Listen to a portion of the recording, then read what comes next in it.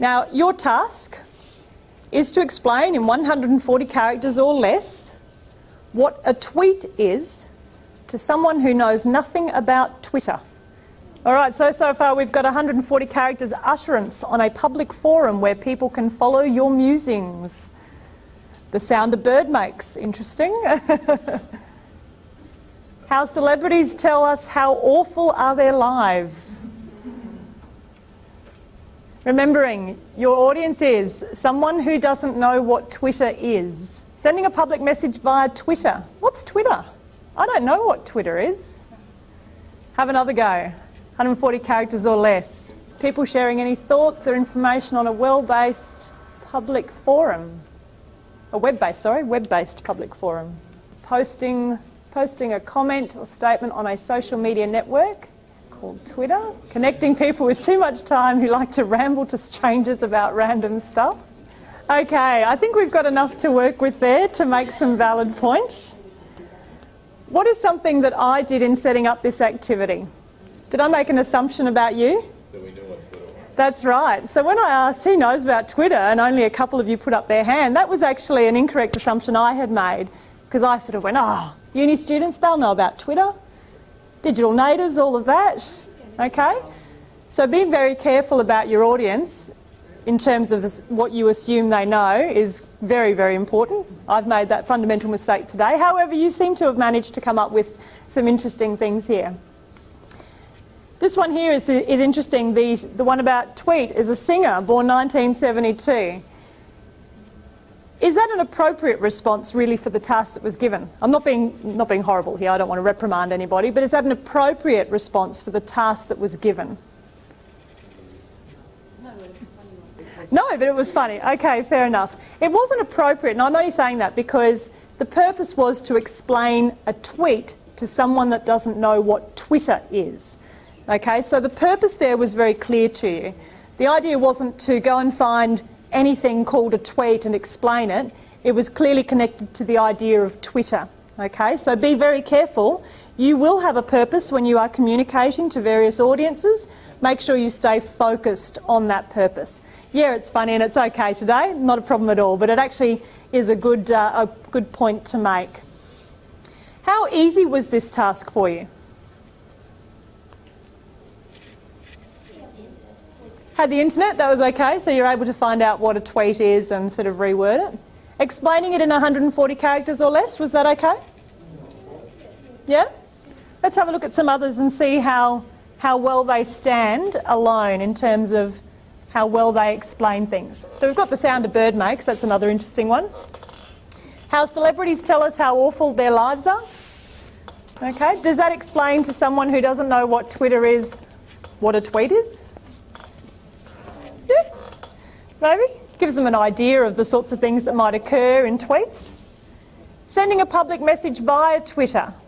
Is that one going to be okay for our audience that doesn't know anything about Twitter? Perhaps not, because they've talked about Twitter, but there's no idea about what Twitter itself is. So this perhaps wouldn't help me if I had no knowledge about Twitter itself. Tweeting is posting a comment or statement on a social media network called Twitter. How's that? Yeah? Okay. Pretty clear, pretty simple. Hasn't used anything sort of convoluted or hasn't used words that we don't know anything about. People sharing thoughts or information on a web-based public forum. How's that one? Yeah? It's not too bad. You're doing a pretty good job here. Connecting people with too much time who like to ramble to strangers about random stuff. I wholeheartedly agree. Okay? It's got a bit of an opinion about that one though, hasn't it? Okay? So it's not an objective description of what a tweet is. It does have an opinion sort of coming through. Gives you an idea of, again though, the sorts of things that are happening in the world of tweeting. You can tweet or give a message through this site. Even you can share your thoughts and current status. Okay, a bit more of an insight there.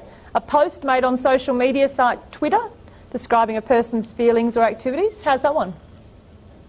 Yeah, cool. I won't go through all of them, okay? We can see them all there and you're welcome to go back and look at this same site at any other stage. This simply was a quick activity to teach you some other lessons if you like. we need to think about being clear and concise when we are communicating, particularly when we're communicating to our audience who may not know anything about the topic that we're communicating. So things like using simple and clear language.